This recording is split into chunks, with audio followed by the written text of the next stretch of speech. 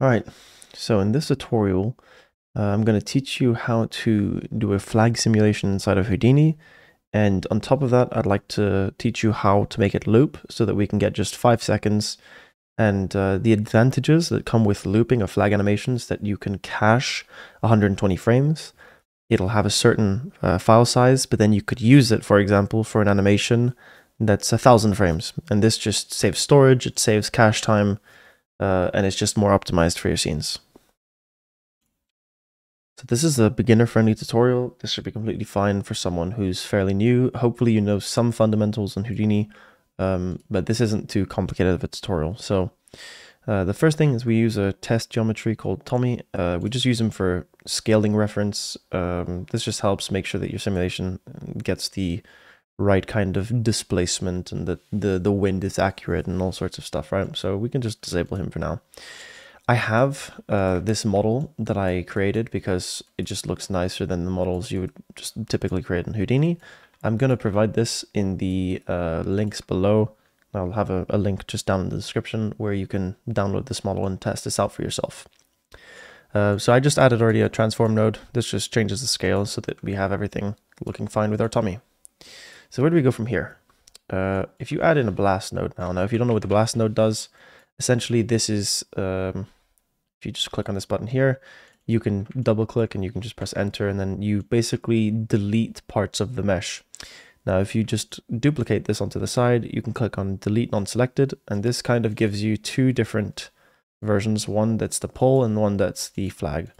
So let's just name this flag here, and then let's name this pole, just so we have it nicely separated. I'll put my flag here to the left, and the pole we can kind of forget about it. If you want, you can press this little button here, which will make it visible, but this is only on wireframe. A better way to do this is if you select it and you just press W on your keyboard, then you're basically just making it visible, but with actual geometry. And I noticed I actually messed up my UVs here because I don't really need UVs. So what you can just do here is just add in an attribute delete. And we just select delete non-selected, and then that way it just doesn't look weird. So what do we do here from the flag? Now, we can add in a vellum cloth, configure cloth, right? Now I'm actually going to make this, I'm going to disable this just so we can work and focus on the cloth for now. Inside or after the vellum cloth, we can add in a vellum solver. Now these are the two most basic nodes that you need in order to make a vellum simulation work. Vellum is just anything that's basically involving cloth or some sort of soft material like this. You can also use it for balloons and all sorts of other stuff, but that's for other videos. So the point here is that if we just press play, you'll see this just falls, right? And this already works here. By the way, if this is not real time for you, just make sure to click this button here. This will turn it real time. Now, here you've basically just got gravity, but this is not kind of what we want. What we want is for it to stick to our pole over here. So we need to find the easiest possible way to do this and the most non-destructive way, because there is a method here inside the vellum cloth where you can basically just pin some points. So if you just select this here, you can then, for example, just select these, and then, you know, sure, when this happens here, this, and, you know, this whole thing breaks, which is normal. But this here is just, it's not a very optimized way to do it, because then you're essentially stuck to the points. If you're going to change the geometry, then these points here will change, which in turn changes these points, and it just creates a whole mess. And with Houdini, we like to do things procedurally. So let's find an easy way to do this. And the easiest way I think that you can do this, which is just great, is by using groups.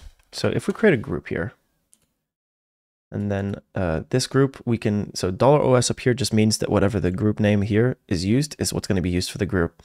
So we can call this, let's just call this pin group. Now in here, let's just disable the base group, and then let's enable keep in bounding regions.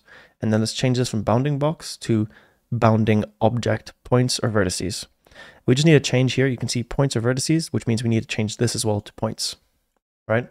Now you are still getting an error here, and you might be confused as to why, but the reason why is because we need the second input here. Now what we can do is we can just take a box, right? And now this happens, but you just see the box here. So what can we do with this? Let's just press enter in our keyboards here. Now if you use space 1, space 2, space 3, this just changes the viewport. So this is how I'm going to work. Makes it easier. I'm going to basically just take this. I'm going to get in closer and I'm going to select or make the bounding box the size of the area in which I want this to basically hold up. Where is this? Like this. Okay. Right. So I'm going to just make this smaller. But we have our bounding box here, right? Now what this does is that if you just press escape, right, you'll notice that it's actually selecting the points within the bounding region. Now this is useful because you want to have this procedurally done so that when, let's say, for example, we animated the pole, we could have the box match the animation of the pole, and then it'll automatically select these points, and whatever the points are in here. So for example, if we were to take a subdivision and then we increase, you see here, the points, it'll still select the points in this area, which is very useful. Now, we do need to also do it for the top version. So there's a very easy way to do this. You simply just add in a copy and transform node, add it afterwards, and then here under the Y translate, you can simply add, or move this upwards like this. Now, if you don't know how to do what I'm doing here, you just press middle mouse and then you can either go down in increments. So you have smaller ones, larger ones, and you can just kind of change the transform like this. So now we've got a pretty good selection here on what we need. So how can we actually pin this? Well, there's a fantastic node in Houdini called the vellum attach to geometry. We can plug this into the middle here. Now what this node does is it basically, it selects parts of the flag and it'll try and connect it to the actual model. So here you'll see as well, you have a geometry collision. And what we want to do is we want to take our pole, because the pole is something that's supposed to collide. So I'm going to plug this in here into the collision geometry. Sorry if I'm going a little bit fast, but in order to keep this a short tutorial, I'm going to try my best to get this done quickly. Here in the middle, now you can see if we preview this vellum attach, right, you'll see that it's trying to basically connect every single point to the actual pole. And what will happen is if we simulate this now, you'll notice this kind of just stays in place and it looks like a thin sheet of metal, right? And the best thing to do to fix this is to use our group. So if we go into the vellum attach and we scroll all the way up, just like this, you can use a group, right? You can just select here. And if you don't see the actual group, just change it from primitives to points and you'll notice pin group. Now here, if we select this, you'll see that the only things that are being pinned are these here. Furthermore, if you want to have even more control on this, you can actually use a max distance here. And then this max distance, as you bring up the slider, obviously I need to make this in small numbers, right? It'll basically use whichever points are closest or furthest, basically there's like a threshold. But I'll just keep it so that like all of these here basically get selected and they get pinned. Now, with having the pole connected into the constraints, you can just take this, and when you preview this now, you'll notice, so yes, this is pinned correctly and it reacts to the pole. Now, you notice this is extremely bendy and stretchy, and this is not exactly how a flag reacts, right? So what's the solution to this? The solution is substeps. Now, what are substeps? Essentially, I open up a Microsoft Paint quickly. Essentially, you have frames. So let's just take these and consider them frame 1, frame 2, frame 3, frame 4. And essentially, the way Houdini works is that it calculates on a frame basis, right? And sometimes this does not provide the best results. So what you need to actually happen is you need to add some substeps, which essentially means that it calculates in between frames. So if you add, for example, 4 substeps, it calculates 4 times in between 2 frames. Now, this enhances the quality by a lot, but at the same time, it does also 4x your simulation time. But this is necessary, especially for vellum. It's always very necessary to have higher substeps.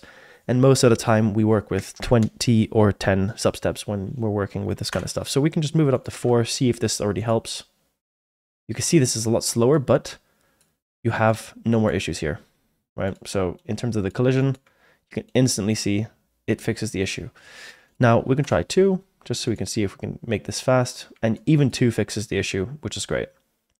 So you want to keep this like relatively low still whilst you're working with it, but you do want to make sure that you have it at a high enough rate so that you can work with it without it bugging, because it's very, very important. So how do we add wind to this now? Because this is all cool, but you know, we want a little bit of wind to make it cool. So inside the Vellum solver, let's go in here. So if you double click, you basically get inside the Vellum solver, and here you've got something called forces, right? Now with the force, you can literally just add a pop wind. This is the only node you're gonna have to memorize for the wind. You just plug it in, and then you have all your wind settings here. Now there is, if you go higher up again, in the Vellum solver, there is a force built-in wind. Now I don't like to use the built-in wind because you only have a vector, which is basically just the X, Y, and Z. You only have 3 options, which is the direction. And here you have amplitude, swirl size. You have so many more settings that can help make this look a lot nicer. So if we go back out here and we just pin this view here, right? That means that when we go inside, we stay in this view. And you can just turn on your guides. Now here it's not going to do anything yet because we need to play the simulation. But essentially with the guides, it'll show you what's happening with the wind. So let's on the x-axis add maybe 1.5 wind velocity. Now you can already see this here has shown us the direction of the wind. We can increase the amplitude, say for example 0.4. Now you can see that the noise is getting a little bit higher. We can maybe increase the air resistance to 3. Now the air resistance essentially is how fast does the wind reach this value here, the value of 1.5. And we want it to reach like fairly fast, but we don't want to bump this up too much. So now if we were to play this, right, you can see there's already some wind going on, which is great. Now you can still see some of the stretching here that's happening because we have a lack of substeps, but that's fine. We can fix this afterwards.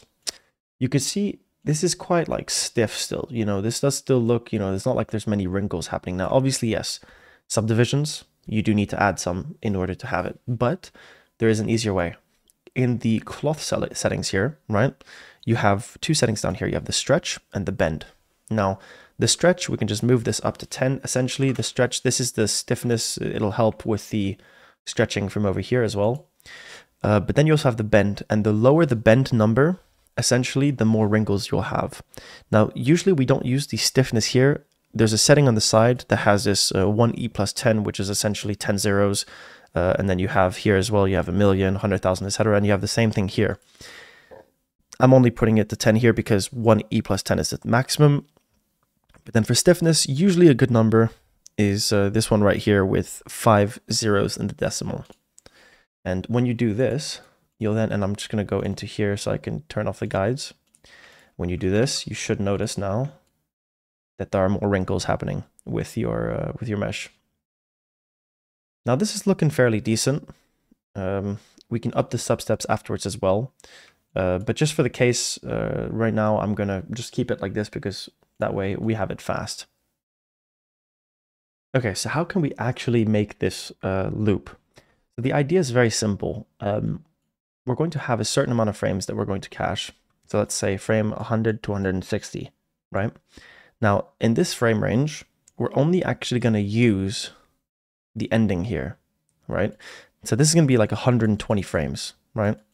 Now this is what we're going to use, and essentially we're going to retime this so that it goes from frame 0 to 120. But why do we have this 40 frames pre-roll on the side here? Essentially what we're going to do is we're going to use this pre-roll. I'm going to put this in red actually, so we can just see it's like this. We're going to use this pre-roll, and we're actually going to blend it towards the end here, so that essentially it'll fade into the first frame here again, right? And the first frame of this is actually the last frame here. So essentially this is maybe a little bit confusing and complicated on Paint, especially because I'm using a mouse to draw here and it's a bit complicated, but the concept's very simple and we're going to do this now. So what you can do is you can drop in a file cache node, right? And inside this file cache, you can set this to an extra. And if you don't know how to remove the green, just Control-Shift-Click.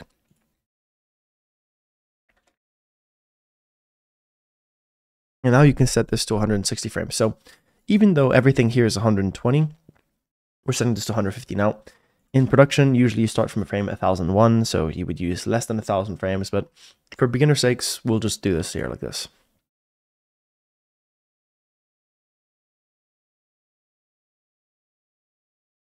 Okay, so now that this is done caching, and if you have an issue like this here, you do need to reset your viewport. I know this is annoying.